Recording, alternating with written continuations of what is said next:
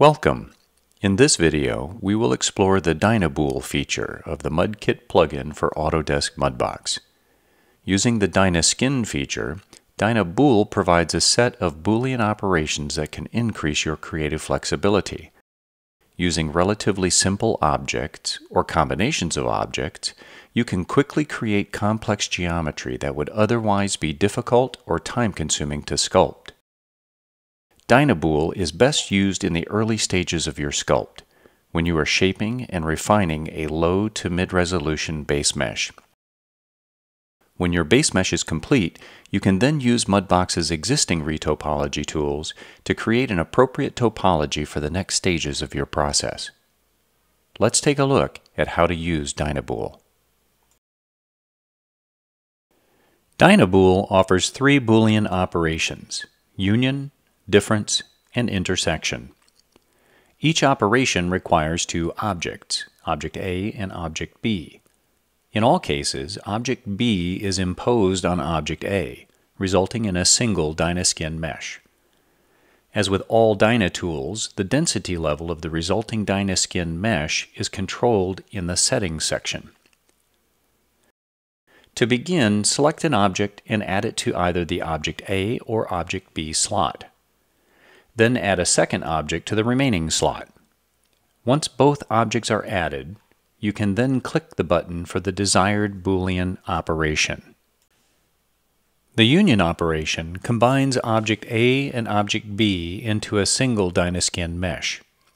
After adding Object A and Object B to the DynaBool section, you would then click the union button to fuse the objects together into a single DynaSkin mesh.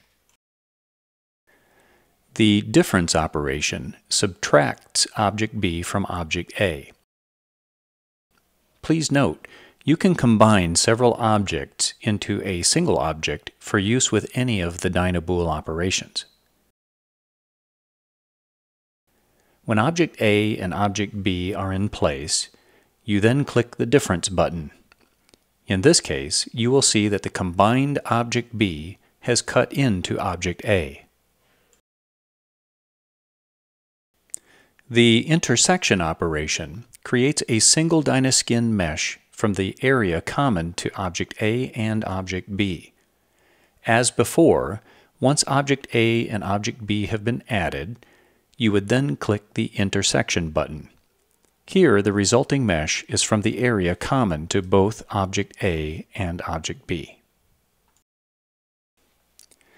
By default, DynaBool replaces your identified objects A and B with the new Boolean DynaSkin mesh. If, however, you would like to keep your original objects, you can uncheck the Replace Source Object setting. When unchecked, DynaBool will hide and lock your identified objects A and B after reskinning, preserving them for future use. The DynaBool feature relies heavily on OpenVDB to achieve its results. OpenVDB is an open-source C++ library originally developed at DreamWorks Animation and is now maintained by the Academy Software Foundation. This library is freely available.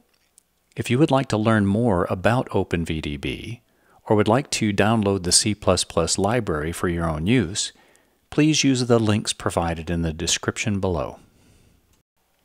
Thank you for your interest in MudKit. I hope the DynaBool feature will add value to your workflow. MudKit is completely free for you to use. However, if you like it and it adds value to your workflow, please consider buying me a coffee. The Buy Me a Coffee link is in the description below.